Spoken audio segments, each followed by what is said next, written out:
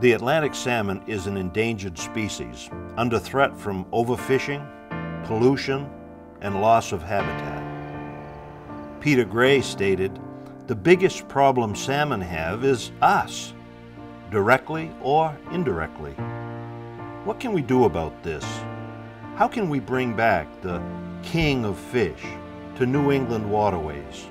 A fish that brought sportsmen and women to Downeast, Maine and was a recreational and economic boom, now needs help to recover from the brink of extinction." The Downeast Salmon Federation aims to conserve the wild Atlantic salmon and other river fisheries, to restore the recreational sports fishery, and protect the habitat that is home to these storied fish and so many other creatures.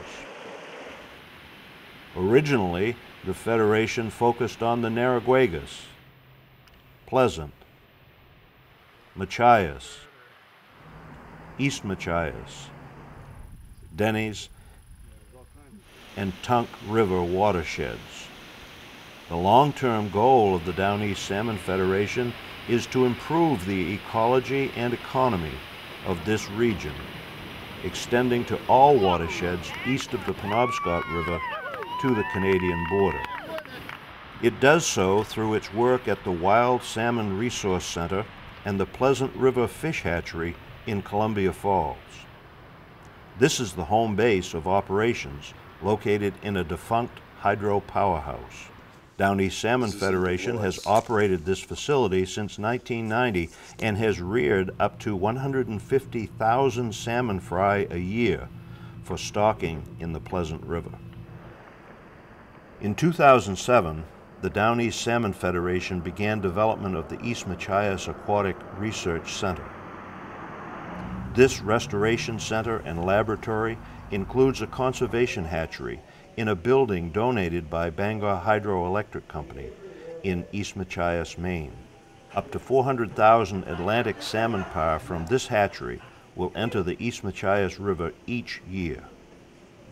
This facility will soon include a classroom, outreach center, water quality laboratory, technical resource center, and office space for staff, partnering organizations, and visiting researchers. East Machias Aquatic Research Center is rapidly becoming a conservation hub in one of the most fisheries-dependent regions in the United States, where the rivers of eastern Maine hold the last best hope to see recovery of Atlantic salmon in the U.S. Through generous grants and donations, the center has also installed a 6,000-watt solar system and a 1,200-watt vertical wind turbine. It has also made major renovations and installed hatchery and research equipment. Funding has come from the Maine Public Utilities Commission, the Maine Riverfront Community Development Board, the USDA, the State of Maine Contingency Fund, and many, many grants from non-governmental institutions in combination with thousands of local donations from Downeast Salmon Federation members. The Parr project at East Machias Aquatic Research Center was designed by Peter Gray and modeled after the Kildare hatchery on the River Tyne in England. Peter Gray managed that hatchery for many years, and it is Peter's methods which are credited with restoring salmon to that river, now one of the biggest fisheries success stories in Europe. Gray said, "We did the damage, but now we have the facilities and the knowledge to repair that damage. So let's get it done." This 5-year partnership emphasizes the release of very wild and natural salmon parr rather than fry into the rivers and streams. On the River Tyne, parr raised with these methods were shown to be better able to avoid predators due to their larger size, fitness, and other wild traits.